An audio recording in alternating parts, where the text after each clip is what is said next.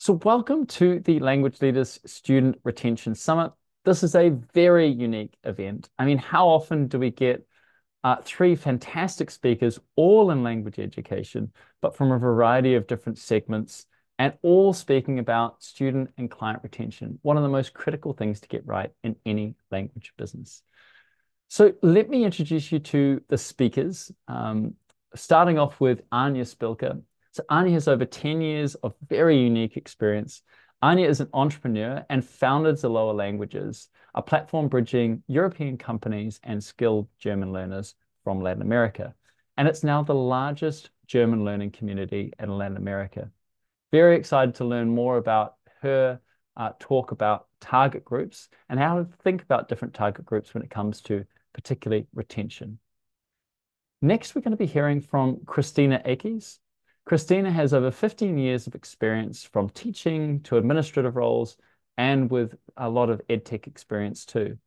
Now, after many years of diverse teaching roles, Kristina transitioned to program development for adult learners and focuses on newcomers to the US. And currently, Kristina is the Vice President of Customer and Learner Operations at EnGen. Kristina's going to be talking particularly about multilingual coaching. I'm really excited about this topic. I didn't know much about it, but I can see that this has a real big impact, and it's something that you could possibly try in your own business too. Thirdly, we have Laiz Maiochi. Laiz has over 12 years experience in client services and customer success. You might be familiar with Voxy, and Laiz has been the VP of customer success there for many years. So Laiz is going to be talking us to more about data and the metrics of student and client retention. I think you're going to be fascinated to learn more. So I'll also introduce myself if you don't know me. My name's Alex Asher. I am the CEO of LearnCube. We work with hundreds of language companies from over 100 countries around the world. We've delivered over 4 million classes through our virtual classroom made specifically for language education. I'm the author of the LangTech book and subsequent LangTech in the AI Era white paper. I'm the host of the Language Leaders Summit and the Language Leaders podcast. So what I'm really wanting to talk to you about today is to really share the impact of the research I've been working on. This is with over a dozen language leaders that weren't able to make this talk, but wanted to share their experience and their advice for language businesses as it particularly relates to student retention. So I'll also be sharing that near the end of this talk. So let's pass over to our first speaker, Anja. Yes, hello everyone, and thank you, Alex, for the invitation, for the nice introduction. I'm very happy to be here because I was actually part of one of your webinars maybe 2 months ago, and I think it's extremely useful. So I hope that everyone who's here with us, that you get the most out of it. Again, in my role here, I have kind of two hats today, because obviously we're talking about retention, but I'm also the founder of the company. So it's a lot of the business perspective as well that I want to share with you. So my name is Anja. I often say Anja from Alemania. Those of you who speak Spanish might understand it. It means Anja from Germany. I was born and raised in Germany, but my company is actually based in Mexico, and I live between many different countries, mostly between Mexico, the US, and Germany, currently in Germany.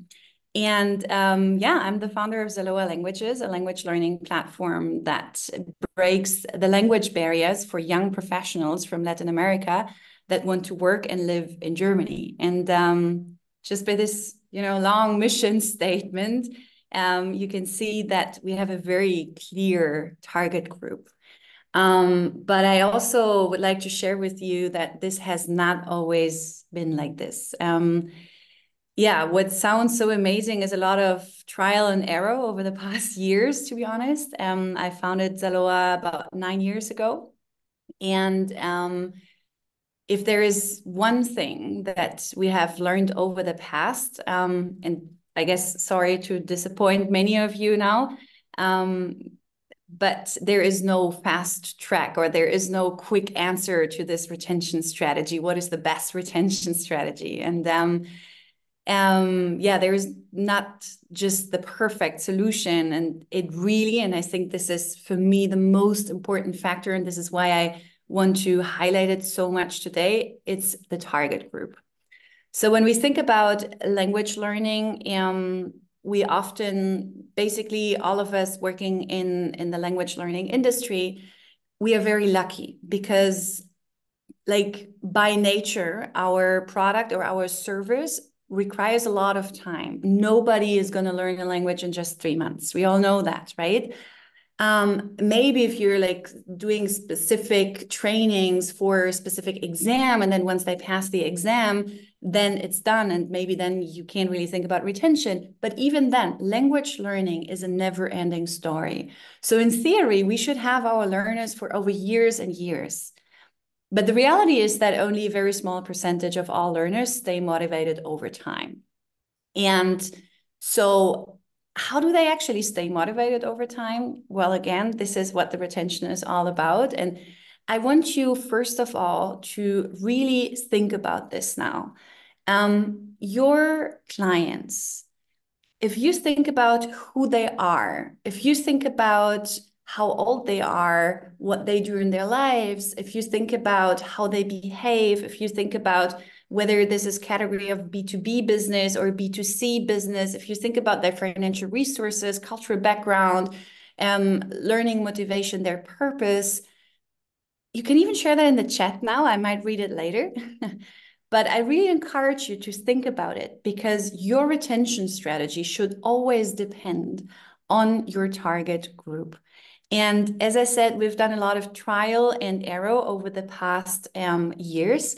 And why is this so important to like focus on the target group? We haven't done it, to be honest. We haven't always done it. We have lost a lot of money, time, and also energy because we haven't done it early enough.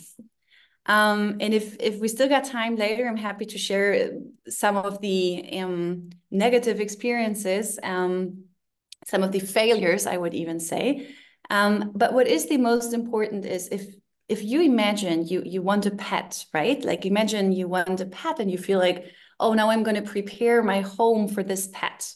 And you create like the most amazing environment for that pet, right? And then your partner surprises you and you've prepared everything for a cat.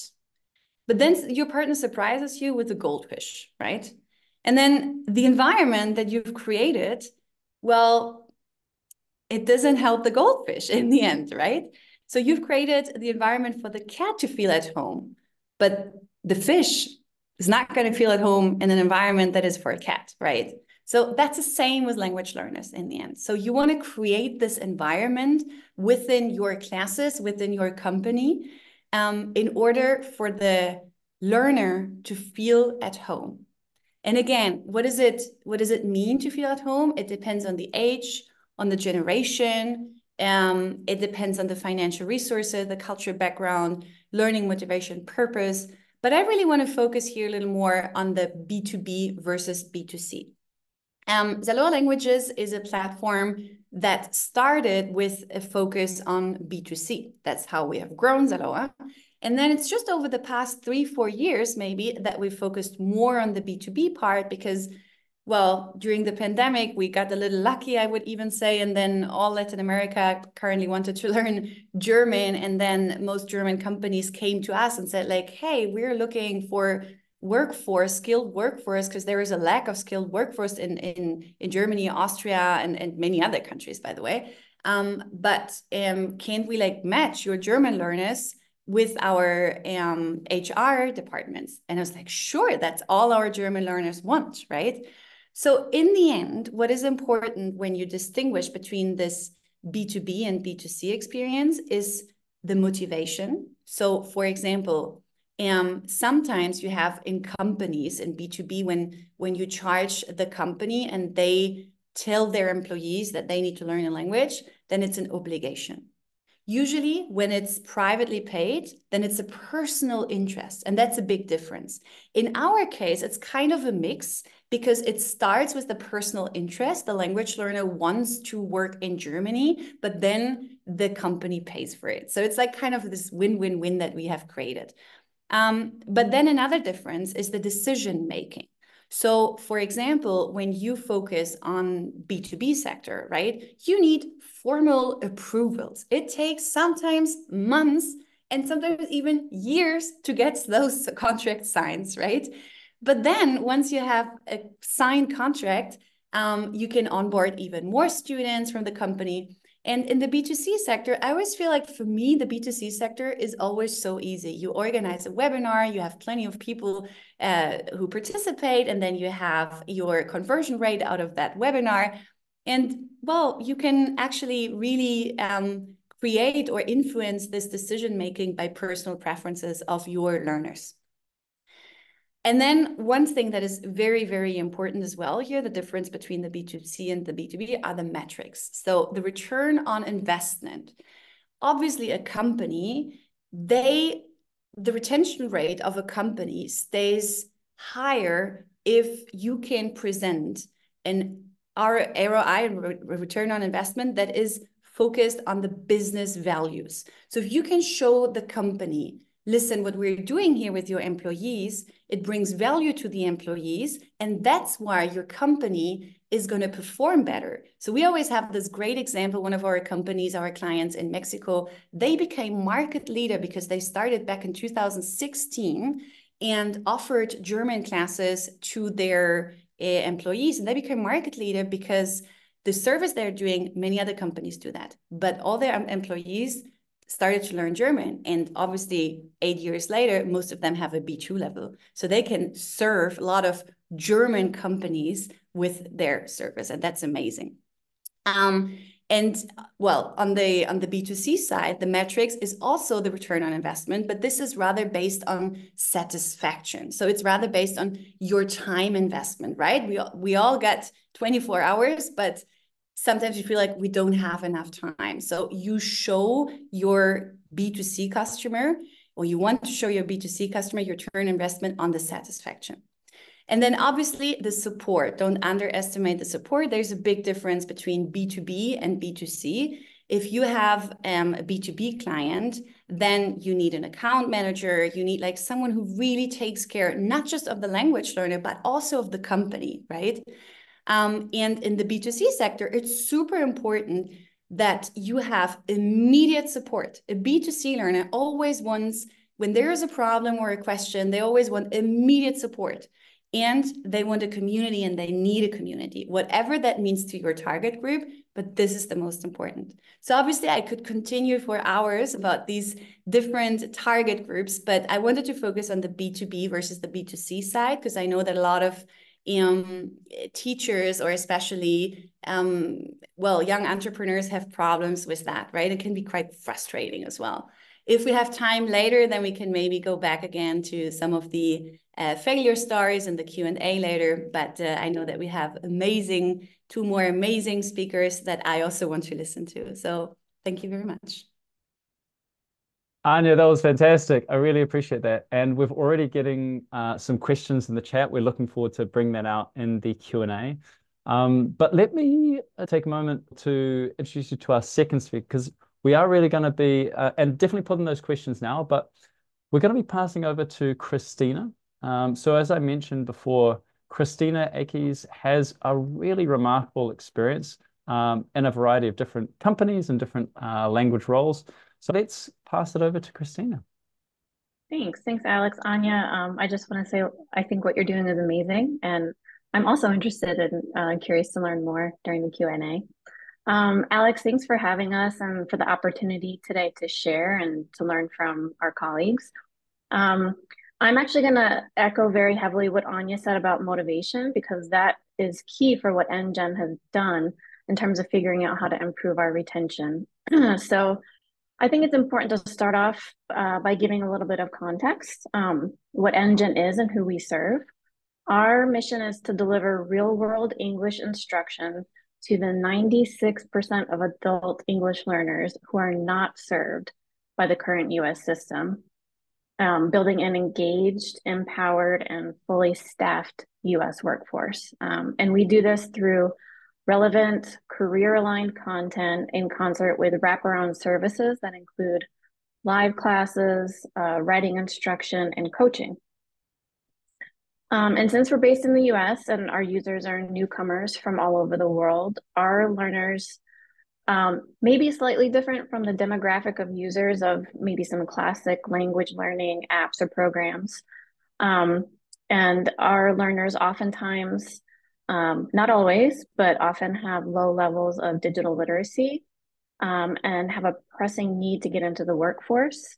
And they want to learn how to integrate socially and engage in their local communities. But that being said, they do have a lot in common with many other language learners all over the world, and that they're busy adults and they're balancing language learning with a lot of other priorities. And so the challenge is figuring out how to get them to set, commit to, and reach their goals.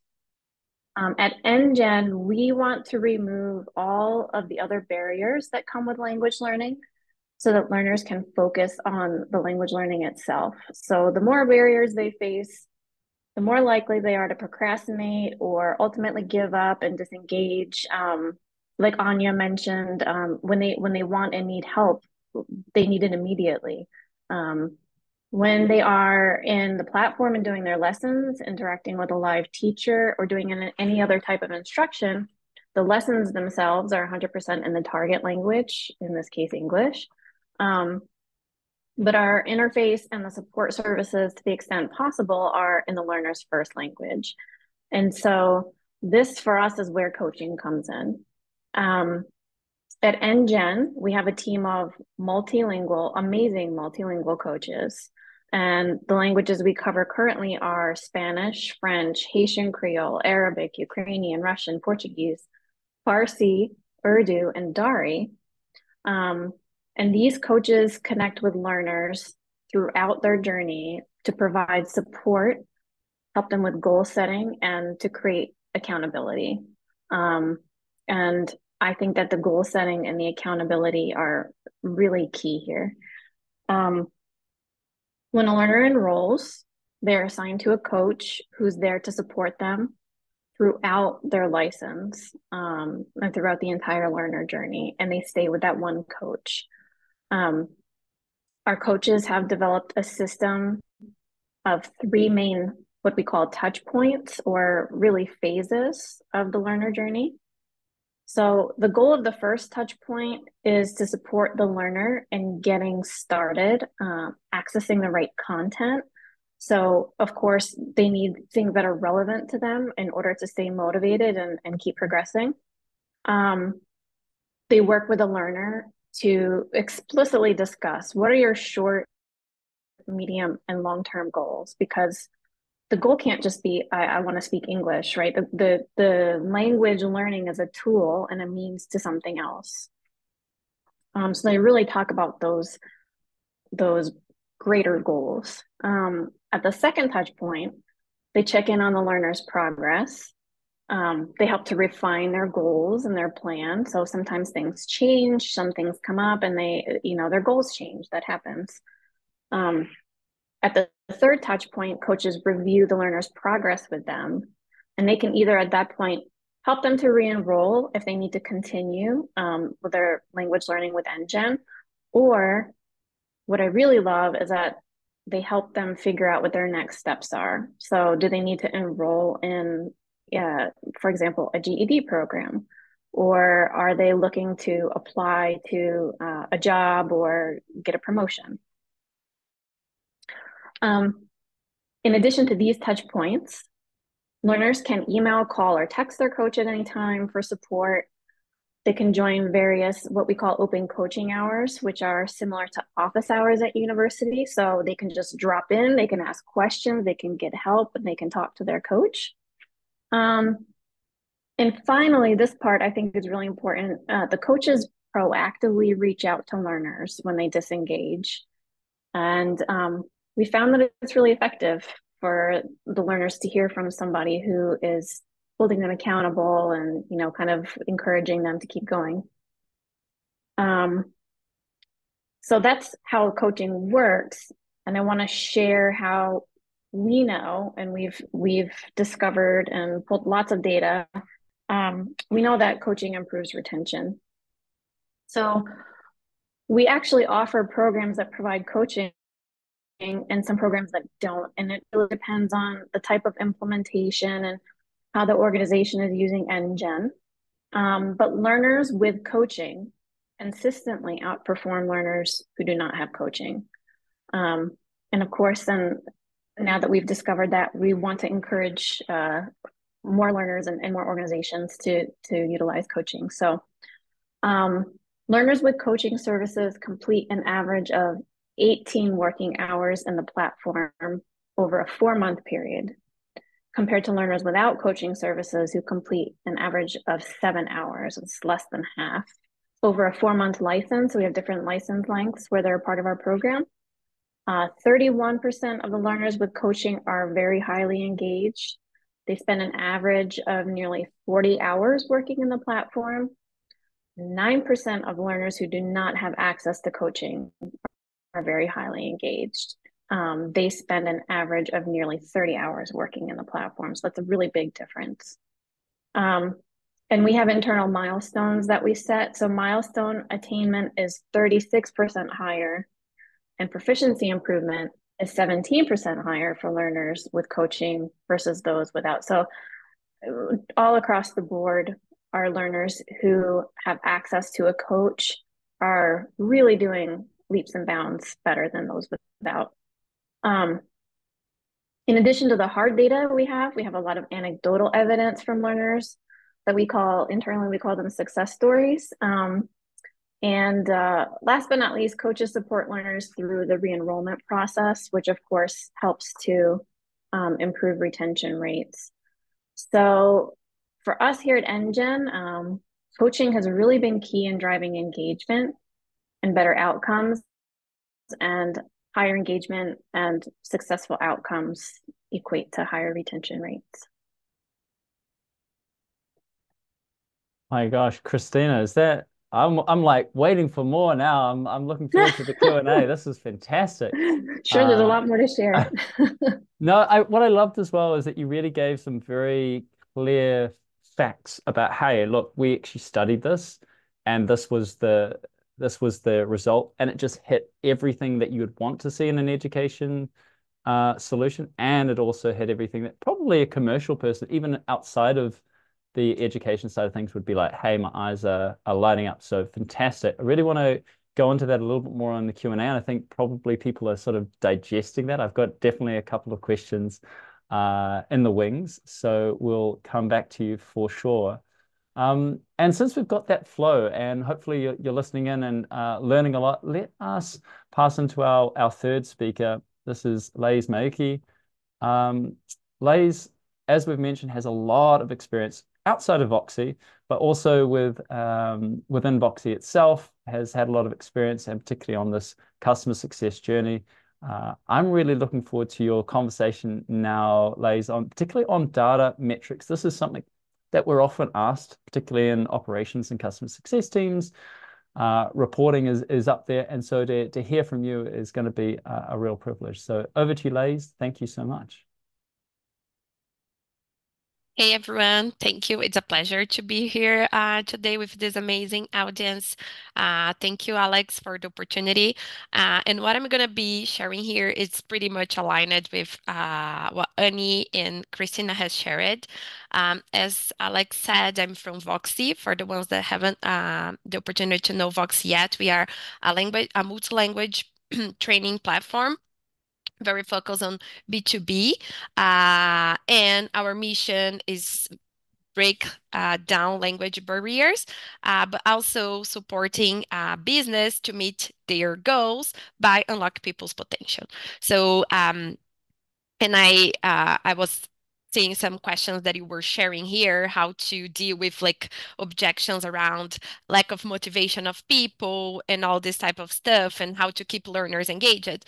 And over this time that I have been working at Voxy and leading the customer success team and dealing with many negotiations with customers, one of the things that we learned was the importance of converge the customer journey and the learner journey to ensure that these are aligned, and that we could bring metrics that would prove the value of the investments that were being done.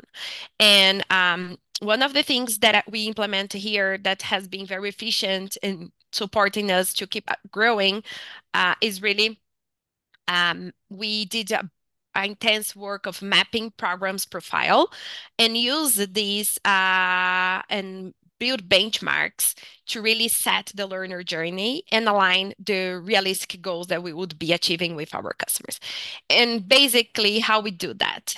So when we build this journey, we were really focused on understand the challenge of like our customers and try to categorize or clustering their programs in three main buckets, let's say that. So we have like acute need programs, business impact programs, and benefit programs.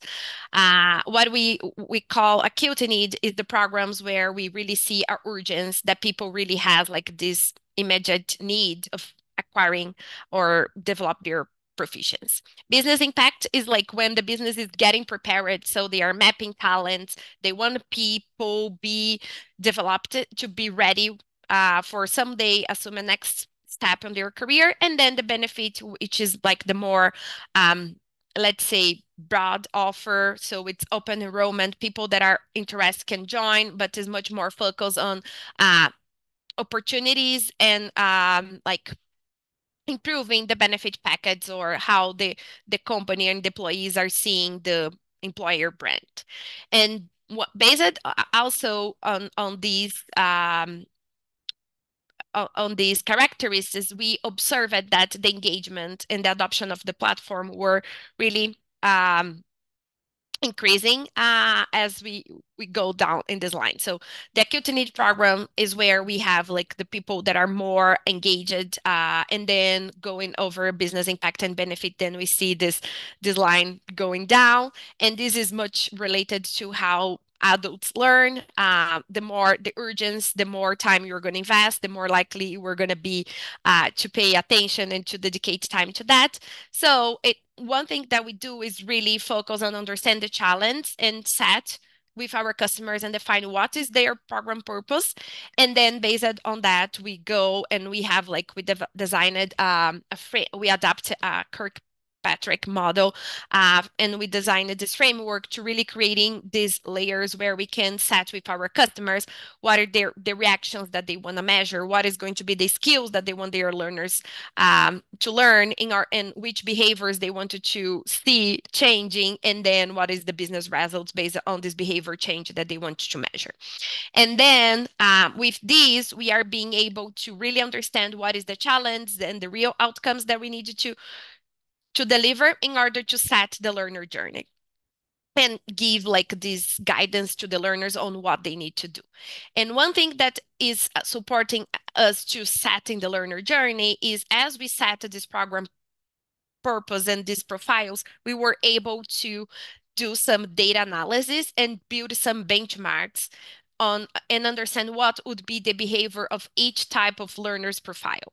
And based on that, we bring to our customers a realistic overview on what the learners will be, how the learners will behave, and what they should expect. So let's say that we have customers that bring to us this need of, oh, I want my learners improve 2 levels in 6 months. So then we're going to get back to the data and say, look, what you were saying is not realistic because considering the profile of your program, the learners will start X amount of hours or they are going to be, oh, yeah, you can let everything, that's fine. So then we bring this data in order to support this learner guidance that we're going to be sharing and setting these goals realistic. And this is also part of how we communicate with our learners, how we interact with them. So we really understand their profile, we making sure that they really understand the value of the program and why they are doing this. So then we can bring these instructions to them and also give them spaces to practice. So we have been investing a lot on this social learning piece. We are building community. We are supporting our customers really have the space to the learners be able to exchange and to put in practice. And then we are focused on collecting these evidences. So then once we set this framework, exercise that we also do for each single piece of this framework, we set metrics of course, aligned with the guidance that we are going to be sharing with the learners. So this is why we have the benchmark to balance what's going to be the business goal we're going to be setting. And then by the end of the program, we're much more structured and enabled to understand how we're going to be measuring the ROI of the program. So then we can define which are going to be the pieces of evidence that we're going to be collecting, how we're going to be measuring it. And another advantage that I see in impact that is being very powerful to on the renewals conversation is because we approximate the business area to this exercise, and we share this responsibility with them. It's not just HR bringing people on board and then no any other stakeholder alignment. So we really align the goals of the program, because here we have business result that in many of the cases is the stakeholders of the areas that are going to need support us measuring the impact. So then basically this is how we structure this journey, aligning the business, like the customer journey with the learner journey, and creating this benchmark based on programs profile. Laiz, thank you so much for that really interesting presentation. I know that we're going to have lots of questions as well, but let's start with one that's been burning in the Q&A since we started. And this one is from Amir. Did you try, and this is probably for Anja, did you try a marketing strategy where you target a company where some of the employees actually signed up individually? And if so, was that useful? I think you mean signing up individual means also paying by themselves, right? I get that impression, yeah. Right. So the answer is we just started 2-3 months ago with that for the first time. So I can't really talk from experience here.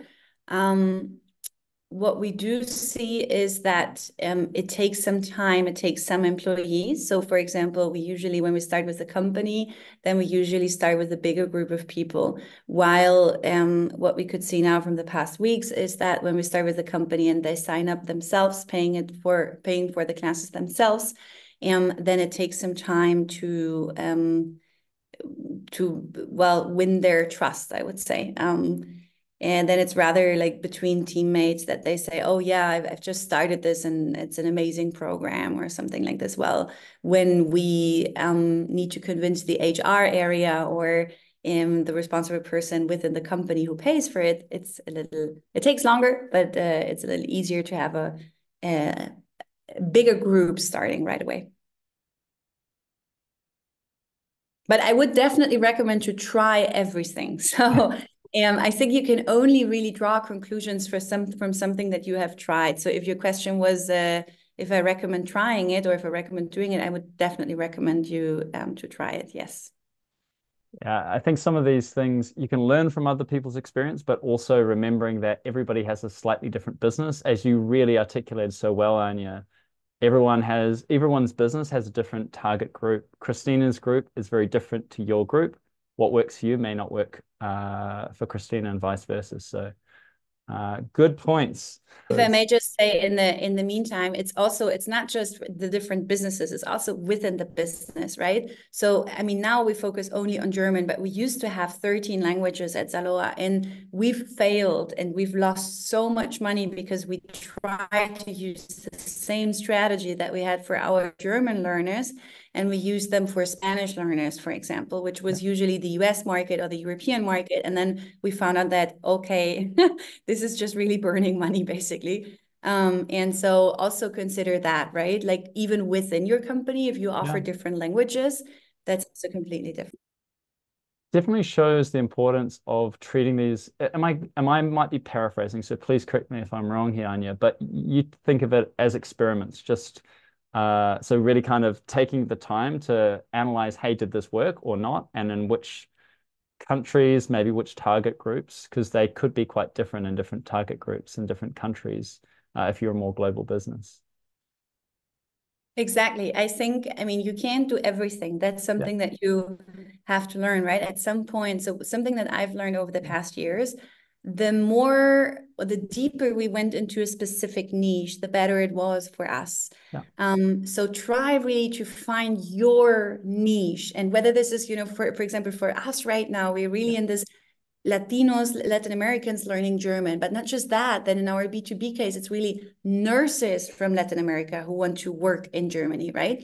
So try to find your specific niche when you teach English. Like I keep saying, and I've told that already to a couple of people, so now it's not a new idea anymore, but like IT workers, for example, is an amazing niche, in my opinion, if you teach English, especially for IT workers all over the world. But find your niche, try to find your niche, your voice in that, and then study that target group, and then also adapt over time, because now we see the differences, right? 3 years after the pandemic, the world is not the same anymore. During the pandemic, we use strategies that don't work in 2024. So yeah. Also consider that. Anja, first of all, I've seen a lot of businesses through LearnCube, and we did a lot with another podcast that I was running. People know of niches, but very few people really have that courage to follow it and really pursue it as the way you have. And I think you're a great example of following a niche and really kind of making that work for you. So thank you. I've got a question that you kind of alluded to as well, which was what sort of, because we have these different target groups, what incentives, rewards, that kind of thing have actually worked for you? And you mentioned, hey, maybe you can give us some failures as well. What hasn't worked as well? Absolutely, happy to do that. So, definitely number one for retention strategy. If you're not a solo business, then number one point, find your, whatever you call that, retention manager, success manager, but the right person. Like we have hired the wrong people, and that was very expensive in a lot of ways. So what does that mean? It means that that person really needs to understand your target group. And then I come back to this target group, right? But because I think it's so important. And then, so strategies that have worked for us or that have actually been failures is definitely not having the right person for that position. It is way more important than you think. It's not just taking care of clients that you already have. It's really focusing on this retention. And then really, for example, if you think about challenges, right? You want to run challenges to keep them engaged. You don't want them only as clients, but you really want to engage with them. So challenges are obviously a great way. They were an even better way during the pandemic, but they're still a great way today. But then also the timing depends on your target group.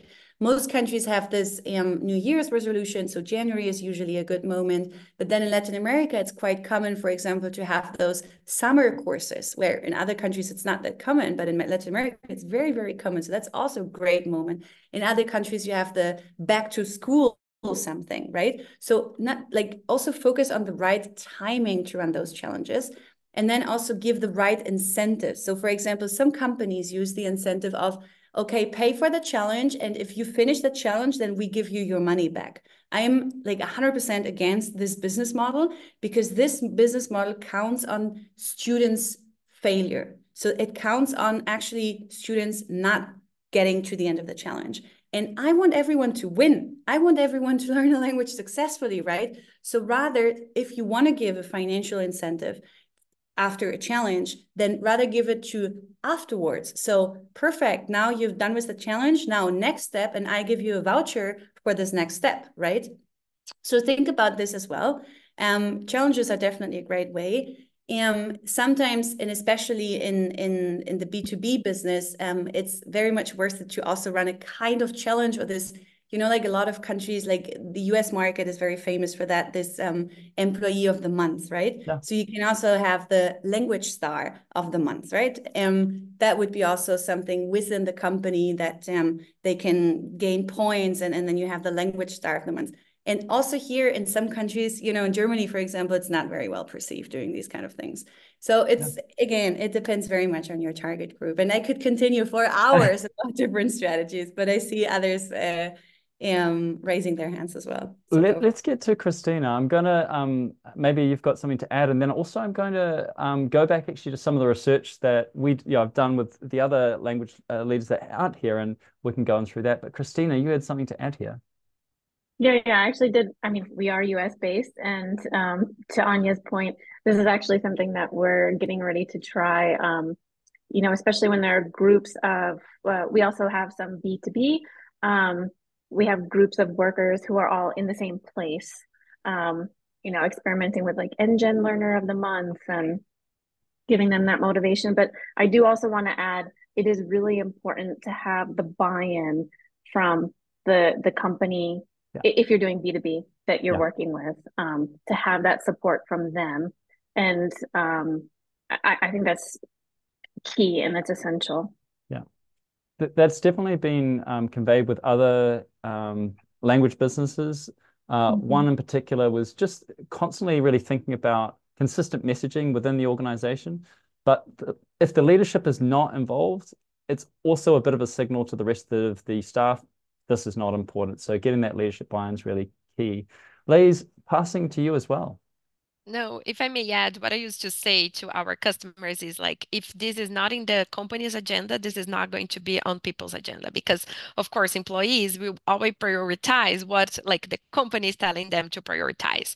So this is really important. We have the buy-in of the leadership in order to enable, of course, the employees itself and the learners, they should have the accountability on take the lead of like their own development, but this should be they should realize that they have a support from the company and the company are really focused on doing that. Sometimes we struggle in like retain customers because they think that the responsibility is 100% ours to keep the learners motivated, and we have putting some data together. We have a playbook that we designed it, and we have like some best practices that we recommend to our customers. And we have been tracking the customers that follow our best practices against the customers that doesn't follow.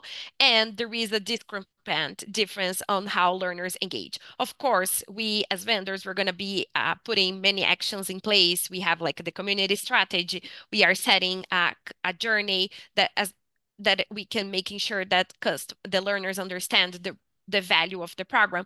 But if the customers and the HR doesn't support us in terms of like reinforcing the communication that we are doing, give us the space, bringing us to the spotlight, then we're going to fail. And when we do this comparison, we can see that the companies that follows the best practices that we have, they have 70% higher engagement than companies that doesn't follow.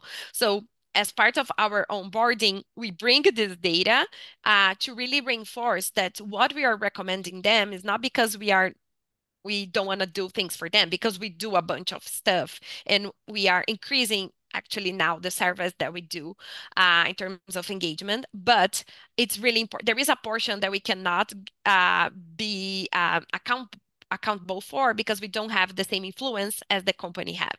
Of course, we're going to do the much as we can, but we still need to count with a company's, let's say, influence on their own employees. That was really all the way through the research that we did, Laiz, in terms of it's not retention doesn't happen once the classes have started and once things are happening. It's really starting as early as setting expectations and even at that very first sale. So let me introduce you to the research on student retention. So this is based with over a dozen interviews with operations and customer success leaders. I wanted to really focus on the first big question is, why do students leave us in the first place? From the research, motivation and time constraints were the real highlights. Time constraints is a big one because, as often the case, both in B2C and in B2B, we find that students leave because things get busy and the prospect of learning a language starts falling down the priority list. So time constraints is a big one. Motivation as well.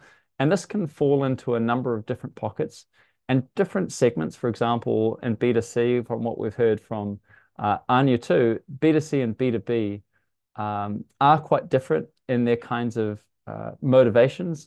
Really thinking about how strong their motivation is for learning and whether or not they're being invited or forced to learn as part of their program. One of the other things that we heard before was around expectations, and particularly getting this right has a big impact on student retention. So firstly, learners will have an idea of how quickly they expect to learn. And then if that differs significantly from their real experience, then that's what can really lead to student churn. In B2B, it's really how quickly the company expects learners to be progressing, and that can really impact renewals. And the third thing would be poor matching. So it could be the wrong product match in terms of maybe what they really want or need is live classes, but what they're getting is an asynchronous class, for example. And then it could also be a teacher mismanagement. So let's say that they just don't have the right teacher for what they need. It doesn't match the industry or the expectations that that student has for the teacher. But a lot of these things also happen at the point of sale in terms of why people leave. You know, are they even a good fit? This is something to really get right. So when do students leave? There seem to be three main areas. A lot of students don't even make it past go. They don't even start the course. There's a second, probably much larger group that try something within the first 30 days and then churn after that. The third part is where there are usual renewal points, you know, whether it be a 3, 6, or 12-month duration. And these are also areas where students tend to leave. So what are the metrics that matter? Attendance rates, no-show rates, class ratings, student cancellation rates in particular. These kinds of metrics are very important and are quite leading indicators of student retention or student churn.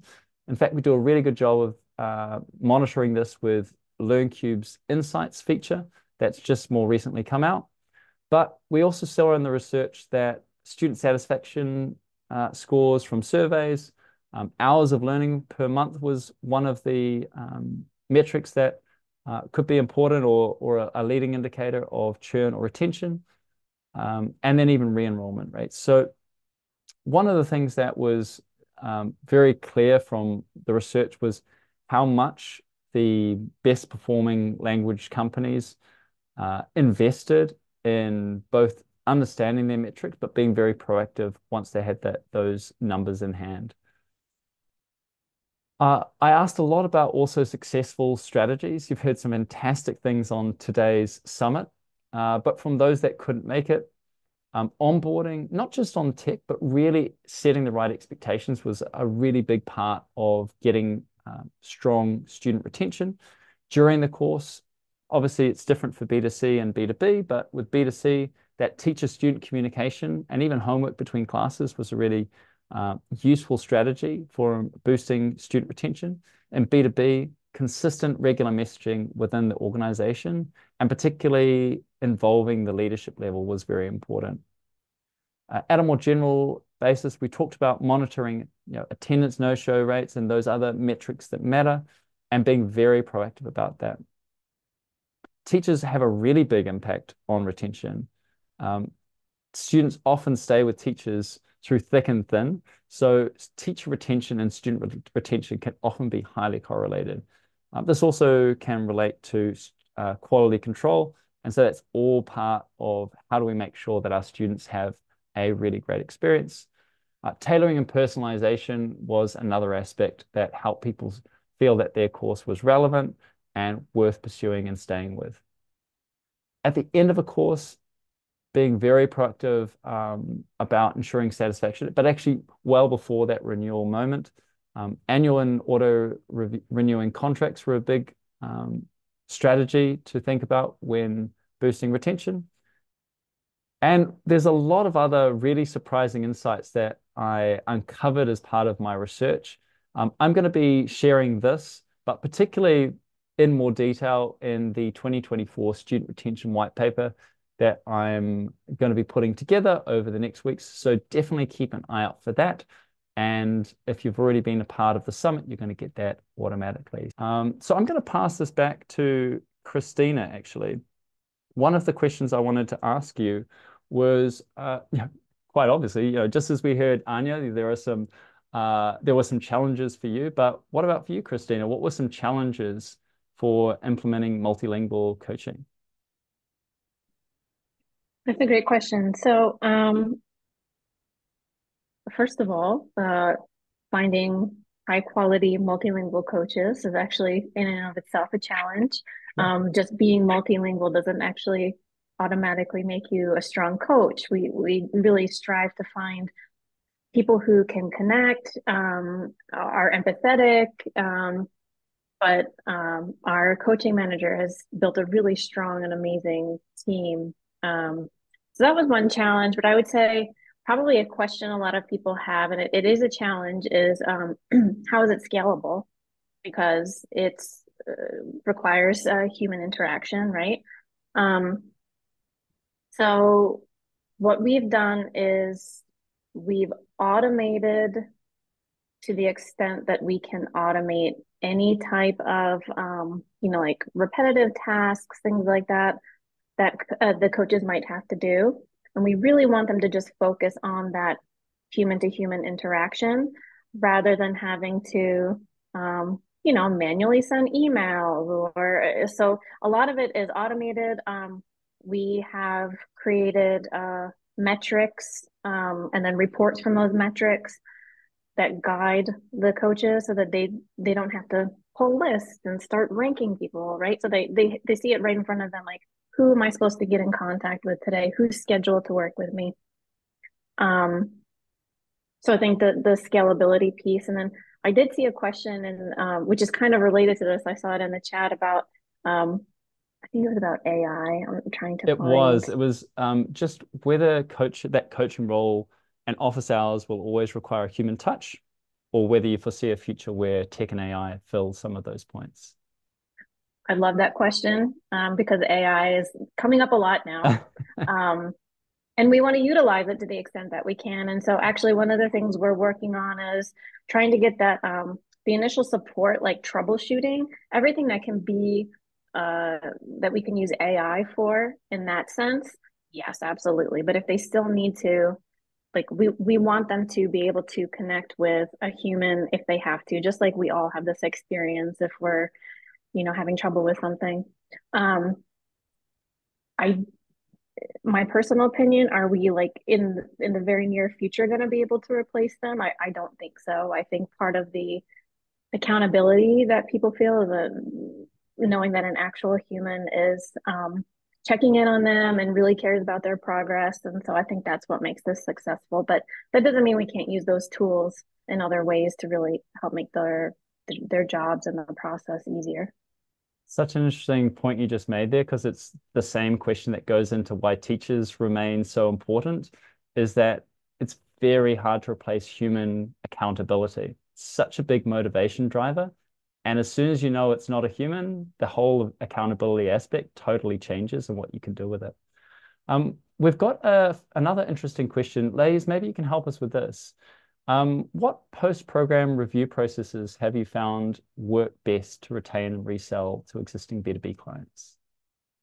Yeah, so as I mentioned on the presentation, we put together this framework, which is an amazing tool for us really understand what are the type of evidences that we're going to be bringing to our customers. So for example, when we have benefit programs, we are not that much focused on skills learned, behavior change, or we really are more attached to reactions and then business goals. So in these cases, we focus more on not giving that much importance, let's say, to hours studied, and we are much more on terms of like satisfaction with the benefit, on how much companies are measuring the impact on their cultural survey, on their environment survey.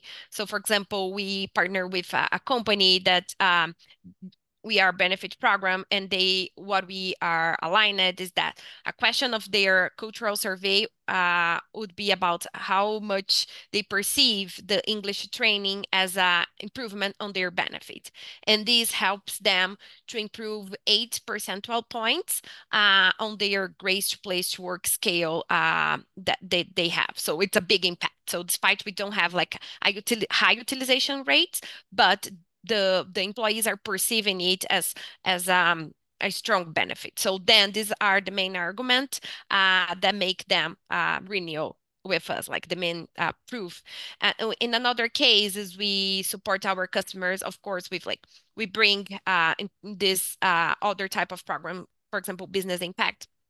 We really try to understand proficiency gain or which type of courses completion related to business or professional areas their employees completed. And based on that, we collect evidences to build study cases, but we are really focused on also measure productivity gain.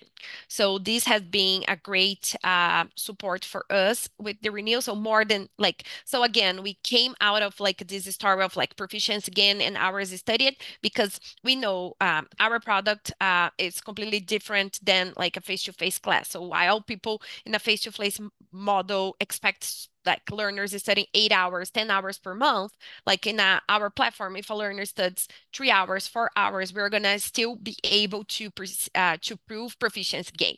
So and sometimes it's really difficult to prove and to break, let's say, this mindset that is very traditional and that people expect this high amount of hours.